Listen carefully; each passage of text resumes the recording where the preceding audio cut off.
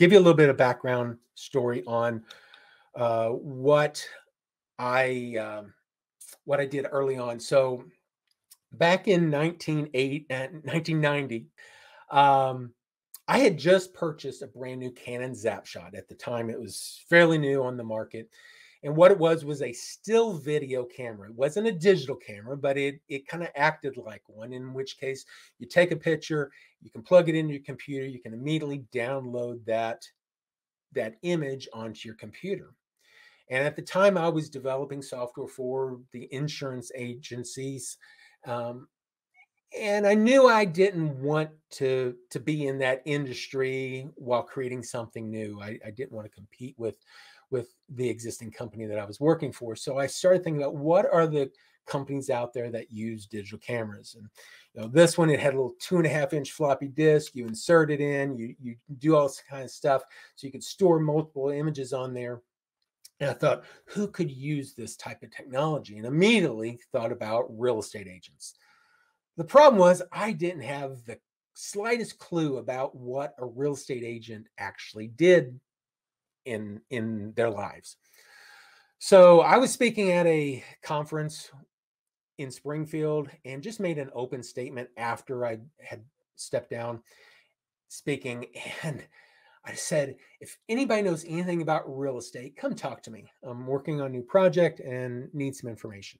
So I was fortunate enough to meet up with Sherman Mitchell. Sherman was a dentist by trade and a computer programmer by night for his wife, Peggy, who was a coal banker agent.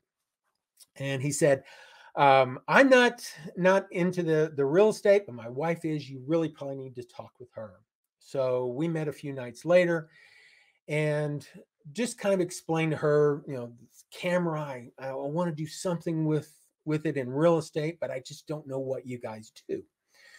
So Peggy said, okay, I'm interested. Let's maybe work together on this. And so she went home. We met just a couple nights later, and she gave me a list of like 28 different things that she wanted a software package to do.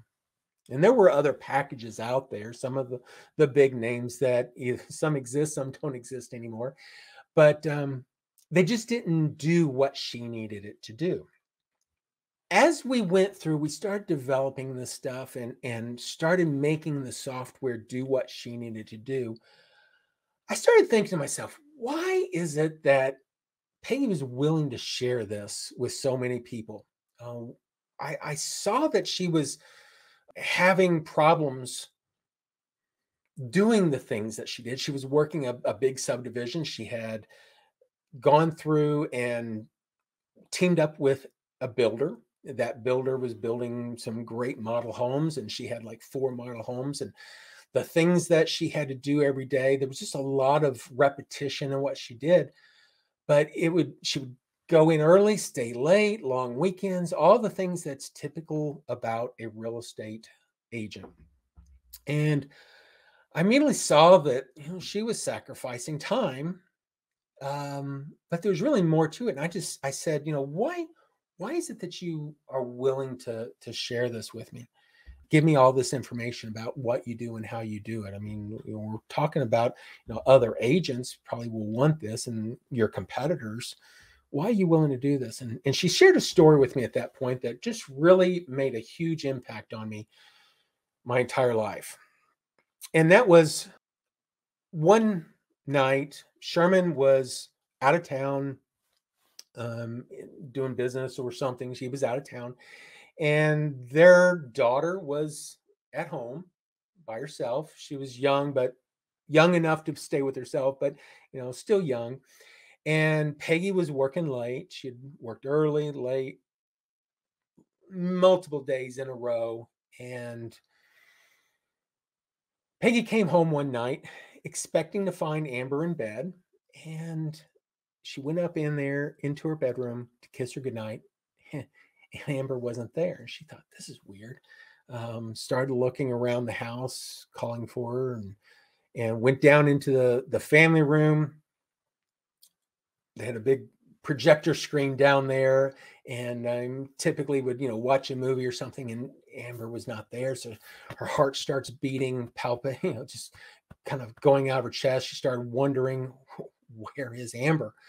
Getting into a frantic frenzy, and finally going up into her own bedroom, turn on the light, and there she found Amber's legs sticking out of the closet. She quickly goes down, scoops her up, worried about the worst, but she was just asleep. And